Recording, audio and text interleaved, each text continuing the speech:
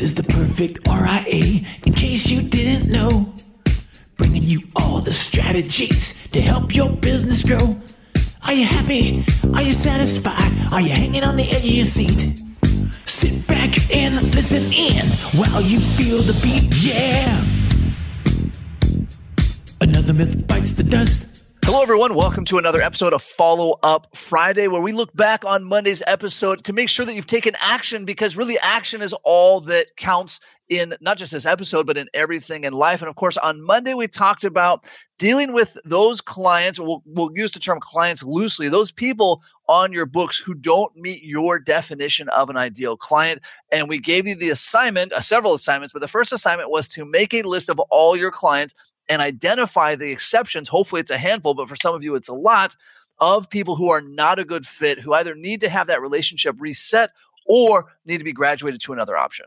Absolutely. Now, if you have not gone and taken that action, you know what the next thing you need to do is you are avoiding this in some reason, because this isn't that big of an exercise. You should have been able to accomplish it this week. You need a mastermind in a team environment in order to help with this. And I got to say, masterminds, and I'm not trying to be too biased in this. You don't want to use ours. Perfect. Go get your own. We have a great template. We've done podcasts on it. Just follow that template. Do what works. Rule number one of success. And that is a really great thing to do. And masterminds are a really great way to keep you accountable to get this done.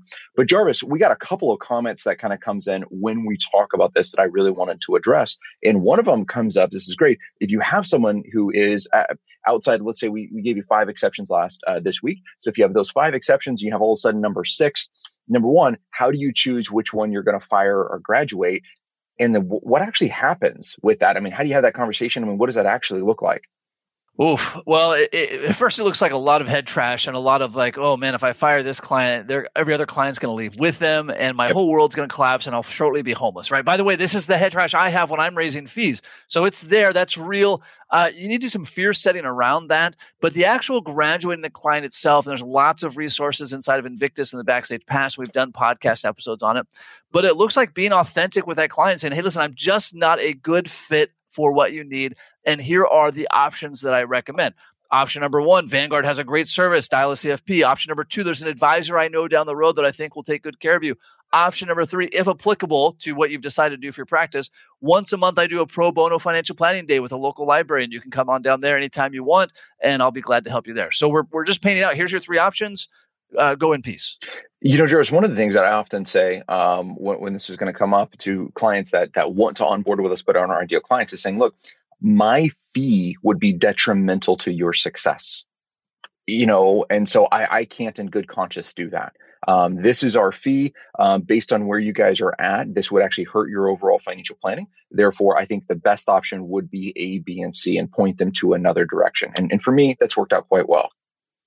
Another thing as we're going through this is that comes up. What if the team wants to graduate somebody, but you don't want to? What if the team all of a sudden comes out and says they want to graduate your top client? Because one of the exercises on Monday was you should give this list to your team. And if your team goes through it and says, you know what, all of a sudden this top client is taking so much time and they're a giant pain in the butt, what do you do? Well, if you have a top client that's bringing in tons of revenue, one of the things that we've done in the past, if they're a PIA, pain in the rear end client, is easy to come back and say, you know what, team, I definitely want to do this. We can absolutely graduate that top client. But before we do that, we need to replace them, right? So let's put it on the books of saying, all right, they're not the ideal client. Yes, we're going to graduate them. I want to bring on one more client like them. And as soon as we do that, then we're going to graduate them. So easy ways to deal with that head trash. Again, this is for a top client that's bringing in substantial in the top 10 of your revenue. If it's 99 out of 100 clients bringing in revenue, this isn't the same thing. Those need to be graduated sooner. But we absolutely understand that issue of saying, hey, I got a top client revenue wise who's a pain in the butt. How do I make up that difference?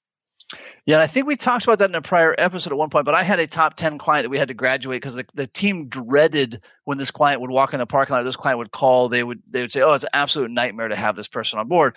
But the team was also very hesitant, saying, hey, we know that this client brings on a lot of revenue. Okay, perfect. Well, we can't have this toxicity in our workplace. We can't have somebody who's abusive to the team. And so we made the tough call and said, great, we're graduating this client and here's the graduation. And that client actually was very upset. In fact, I was nervous we were going to get a complaint on that one. We handled it as best we could and did not come into a complaint, but she was very, very, very angry when that happened. So you do need to proceed with caution, but don't let that stop you. if they got that angry getting graduated, at some point that's a time bomb that's going to go off for you. Yeah, I was going to say you're making it worse by holding on to it, right? You got a lit grenade in your hand and you're saying, well, the longer I hold on to it, the better this is going to be for me. No, the better thing to do is to chuck that thing and get rid of it and just deal with the outcome. Michael, one other place that comes up, and I'll just be real brief on this one, is any clients that are not following your advice, specifically when it comes to spending. So as you know, we follow the guardrail approach very closely. If I have a client that consistently wants to go out of the guardrails, we are immediately graduating that client because I cannot be the captain of a sinking ship. I don't want to be there when they run out of money because the thing's going to blow up and the gun's going to get pointed at me. So clients who don't follow advice, that's a whole nother episode. Those people have to be graduated.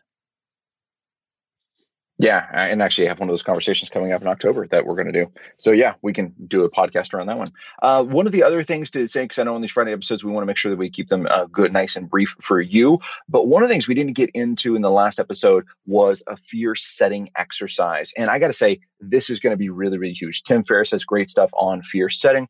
And really, this is getting used to being uncomfortable. And if you want to be successful, be used to being uncomfortable. Be comfortable being uncomfortable. And do this with different fear setting exercises so you can, because it's so much head trash that holds us back from our success. And what fear setting and being uncomfortable on a consistent basis does is it pushes that head trash further and further out. Doesn't remove it. At least I haven't found anyone that has removed it for, but at least pushes it further and further out. That allows us to grow more. Yeah, that's an interesting point, Mike. A lot of times we think, oh, when I feel good about this decision, then I'll take it. And it's one thing about feeling good, like, hey, I've made my decisions, I followed a good process. The other is if you're waiting until something's going to be comfortable, the only thing that's going to be comfortable is sit on the couch watching Netflix. And guess what? No top advisor got there by sitting on the couch watching Netflix. So I don't know that I'm ever comfortable with being uncomfortable, but I've just accepted, like, if I want to achieve success in any element of life, my practice, my physical fitness, my family relationships, all of that's going to require discomfort. And you have to do what has to be done.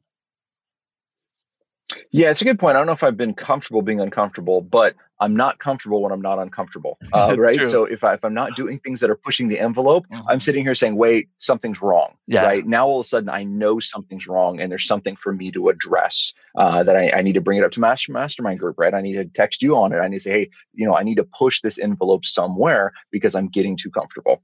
That's right. Right. To use a workout analogy, right? If I'm not breaking a sweat, if my heart rate's not coming up, I'm not actually doing anything, right? The below your training heart rate's not doing you any good. You've got to be in that zone where you're sweating, right? Whether that's physically for a physical thing or just sort of emotionally, mentally for these bigger things. Awesome. So podcast is all about action items. Make sure you go back. If you didn't listen to the Monday episode, go through and do it because we went through a ton of great action items that you need to do and really bring your team involved in this process as well. This is a journey for all of you to go through. Of course, you're going to lead it, but listen to them, talk about those clients, find out those exceptions because what you're trying to do is build your perfect practice. And until next time, happy planning. Happy planning. Hold on before we go. Something that you need to know. This isn't tax, legal, or investment advice.